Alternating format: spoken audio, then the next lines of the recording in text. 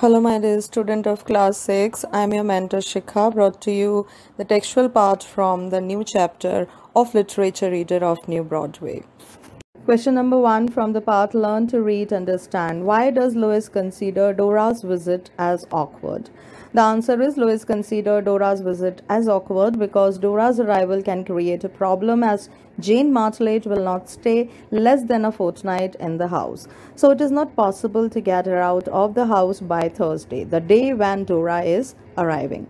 Actually, Dora and Jane Martlet, they are not sharing good relationship between them. And when Dora arrives at the same time, Jane Martlet already would be there. So it can be a problem for Lois and Mrs. Bewhistle. Question number 2 is a line from the text, and some questions have been framed out of this line, and we have to answer those questions. The line is, nothing short as miracle would make Jane leave her self-allotted fortnight is over. First question from this line, who says these words to whom? Answer is Mrs. Bewhistle to Lois. Next question is, why does the speaker want Jane to leave?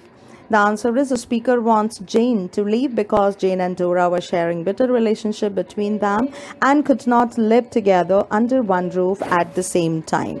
And this could be a problem for Lois and Mrs. Bewhistle. Next question from this line, who promises to make the miracle happen and why?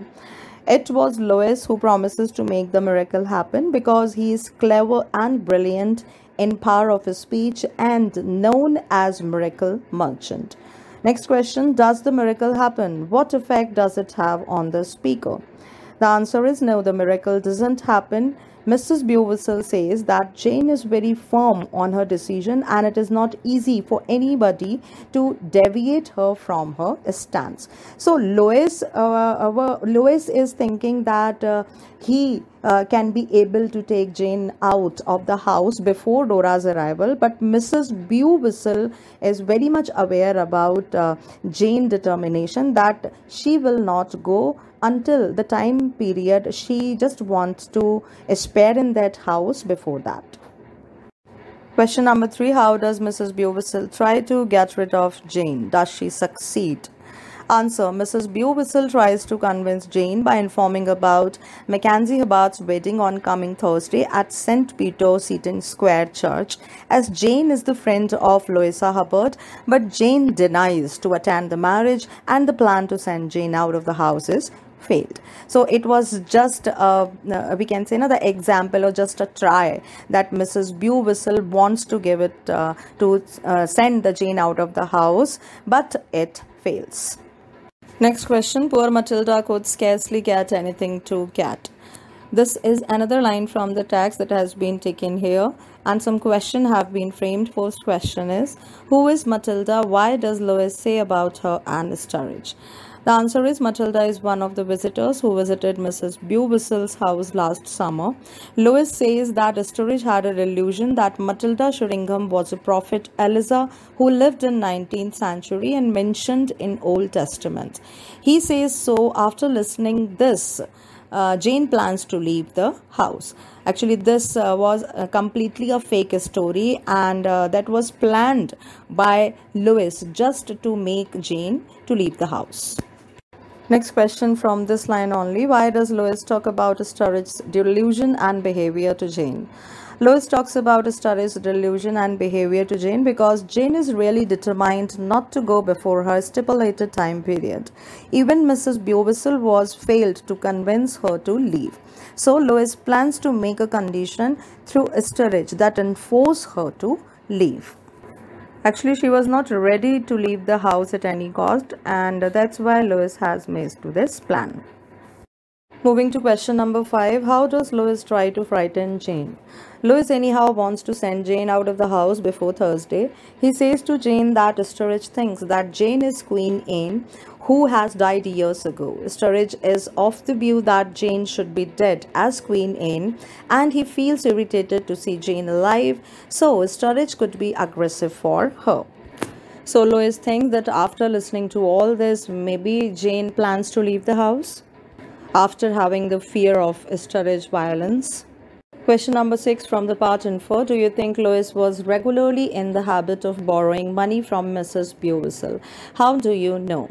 The answer is yes, he is not interested in earning a livelihood. He always demands money from his aunt anyhow by making different plans.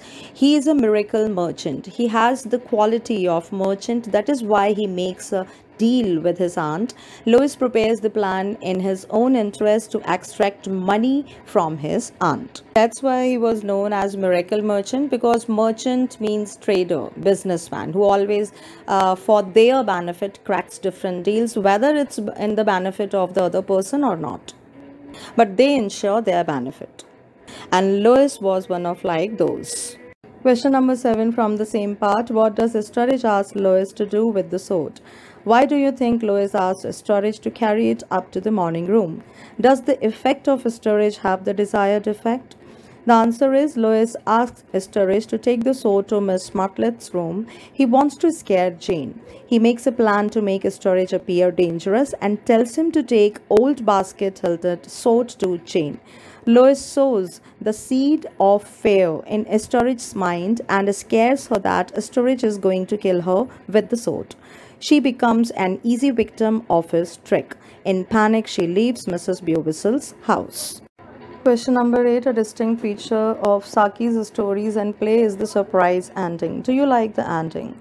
The answer is yes, I like the ending, as Lois's miracle miraculously proved him a fool. The final twist in the play makes it all amusing. This is an example answer. You can write the answer in your own words. Question number 9 is the play funny? Pick out the few instances from the play to support your answer.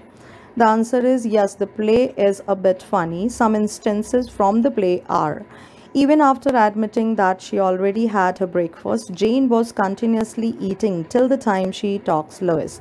She is a foodaholic.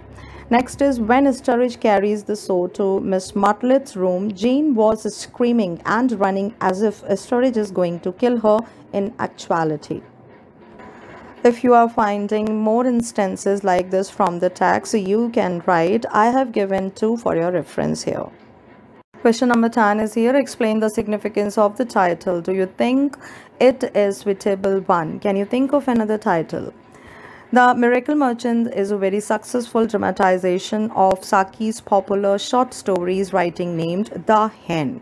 It is full of irony, humor, prank, plays and comedy.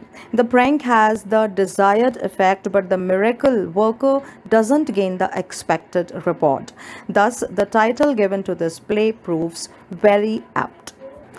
Again, the answer is given for your reference. You can add your preferred one. Question number 11. Which character in the play is most humorous? Give reasons why you think this character is funniest of them all. The answer is the most humorous in the play is Jane. As Jane is a foodaholic, her statements are opposite to her actions. Even after done with her breakfast, she is not only continuously eating but also demanding. At another incident, when Sturridge follows the instruction of Lois and goes to Jane with sword innocently, Jane comes out shouting to leave the house. This creates humor and comedy in the play. Actually, Mrs. Bewissel was a grim and serious and old lady. Lois always thinks about finding his benefit and all the things, and to please Mrs. Bewissel for his share. Another character, Sturridge, was an obedient servant. So who is left? That is Jane, who is portrayed as humorous in this play. The last question is from the part extension. Some phrases with the word chase has been given. You have to match A part with the B, and that has been done for you. And here we have completed all the question answer given in the exercise so far. So I am taking a leave now. Meet you next time.